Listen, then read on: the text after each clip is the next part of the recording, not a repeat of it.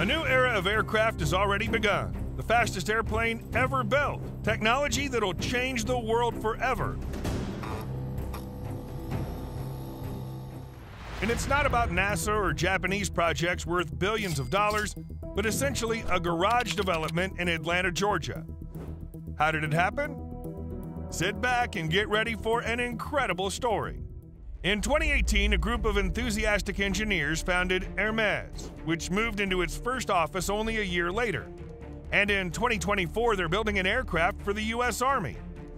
And not just any aircraft, but a supersonic quarter-horse with a maximum speed of more than Mach 5, or 3,800 miles per hour to be exact.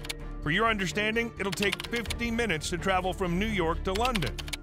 The quarter-horse is a small aircraft, only 130 feet long, which is intended to be a technology demonstrator rather than a production aircraft.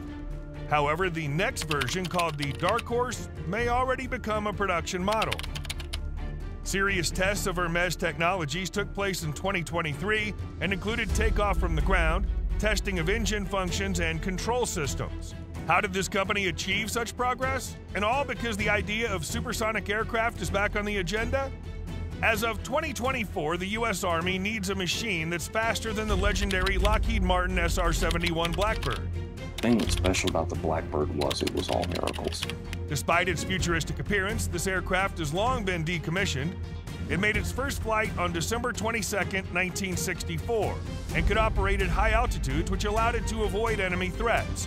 You acquire the titanium and the volume necessary, while not giving away the fact that you were building something like the Blackbird was a security challenge. The SR-71 was designed to fly faster than any aircraft in the Soviet Union at the time. The Blackbird was revolutionary because it was the first aircraft designed for sustained flight at 2,000 miles per hour. The engineers aimed for a speed of over 1,900 miles per hour, and they more than succeeded. During its strategic missions, the SR-71 could fly at Mach 3.3, which is still unattainable today, even by fifth-generation fighters. The speed of the SR-71 allowed it to evade enemy surface-to-air missiles. It was so fast that by the time the missile was able to track the SR-71 and identify it as a target, it was too late to launch. Even if the missile had been launched, the SR-71 would have been far beyond the blast radius. Nowadays, the U.S. Air Force is facing the opposite problem. The latest Russian and Chinese missiles, such as Kinzhal, Zircon, or Dongfeng 17, are ahead of aircraft. Even if the characteristics of the missiles are overstated, it'll be difficult for modern fighters to cope with them. Therefore, the United States is actively helping startups that are ready to introduce new technology and outpace competitors. However, the United States is not only interested in military aircraft. In 2020, Hermes received a contract worth a ridiculous $1.5 million for the U.S. Army to develop an aircraft that'll be used for the U.S. President's flights. A year later, this amount grew to $60 million, allowing the company to realize its dream of a civilian supersonic aircraft. It'll be called the Halcyon and will eventually replace the current VC-25A and VC-25B. The VC-25A was created on the basis of Boeing 747-200B passenger aircraft, which were very popular for long-distance flights. The U.S. President and his delegation have 4,000 square feet of space on 3 levels. According to the White House, the VC-25A has no range restrictions, as the aircraft has an air-to-air refueling system. Given the age of the VC-25A, former President Donald Trump ordered the construction of 2 new airliners. They were designated VC-25B. According to the U.S. Air Force, the first VC-25B will be ready in 2027 and the second in 2028.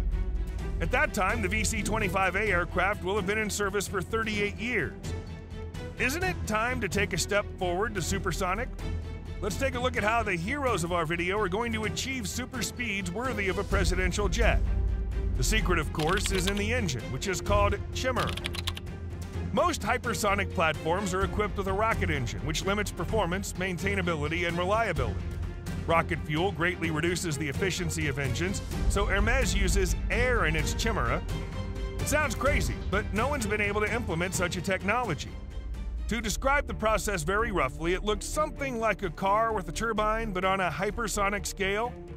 This technology combines the ideas of a turbo engine and a jet engine to create something fundamentally new. However, Hermes is not the only one developing hypersonic technologies. On January 12th, the NASA Space Agency and Lockheed Martin demonstrated the X-59 experimental supersonic aircraft. The aircraft is scheduled to make its maiden flight in 2024. After NASA completes the flight tests, a flight will be flown over several selected U.S. cities, collecting information about the sound generated by the X-59 and how people perceive it. NASA will provide this data to the Federal Aviation Administration and international regulators. As a leader in aeronautics research, NASA is working to reduce the sounds produced by aircraft. The shape of the airplane and technological advances will make quite supersonic flight possible. The thin and tapered nose makes up almost a third of its length and breaks up the shock waves that normally result in the sonic boom of a supersonic aircraft.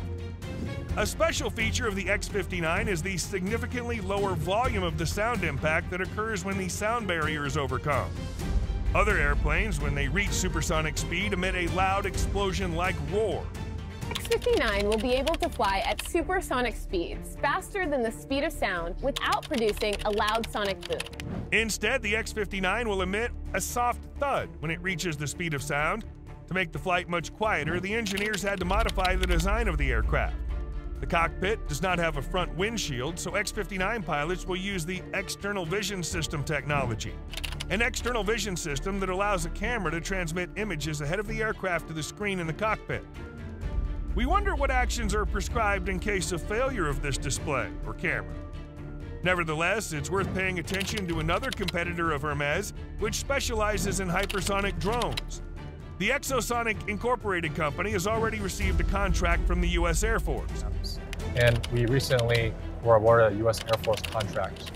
It involves the development of a demonstrator of a new supersonic unmanned aerial vehicle.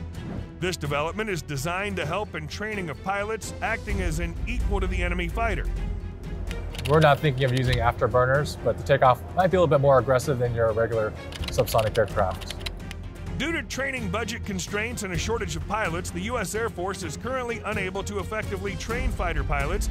As a result, only a limited number of pilots receive appropriate air combat training necessary for the defense of the country. Equipped with a variety of payloads and sensors, the Exosonic UAV will be able to conduct combat training at a fraction of the current cost of such exercises involving manned fighters. It can save millions of dollars spent on training, as well as reduce the wear and tear on existing U.S. Air Force combat aircraft.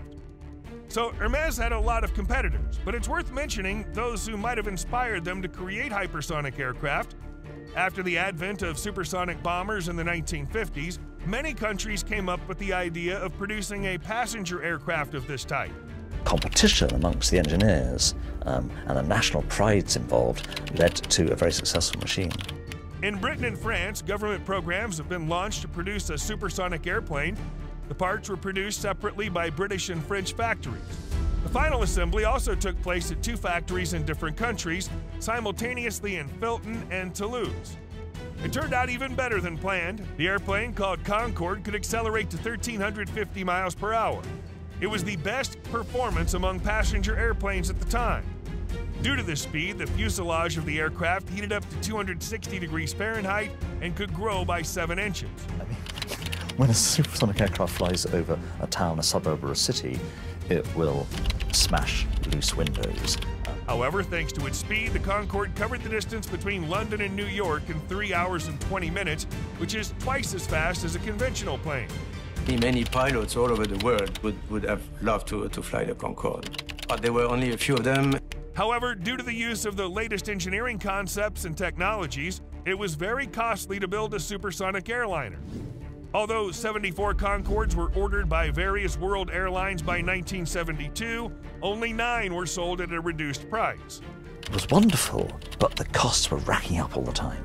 Due to high airplane prices, rising fuel prices after the 1973 oil crisis, and the development of the much more fuel-efficient Boeing 747, the popularity of the supersonic airliner has fallen significantly. Did not want Concorde in the least. They had no interest in the airplane whatsoever. I'm talking about the management of the airline. The incident of July 25, 2000 in Paris, when a plane took off from Charles de Gaulle Airport, added to the fear. As a result, the wheel burst, tire fragments punctured the fuel tank, and damaged electrical wires, causing a serious fire. The pilots tried to save the plane, but to no avail. According to experts, the crash was a reason for airlines to stop working on this model of aircraft. In 2003, civilian hypersonic aircraft were banned by law. Therefore, this is another challenge that engineers developing hypersonic civilian aircraft should take on. They must be quiet, safe, and environmentally friendly. We believe that everything will work out because the global civilian technology sector is developing from the military one. First, advanced technologies are introduced by the military, and then civilian counterparts appear. This is exactly the way Hermes went to achieve their dream, and we hope to travel the world on their aircraft. And we hope for your likes and subscriptions, no less. See you soon.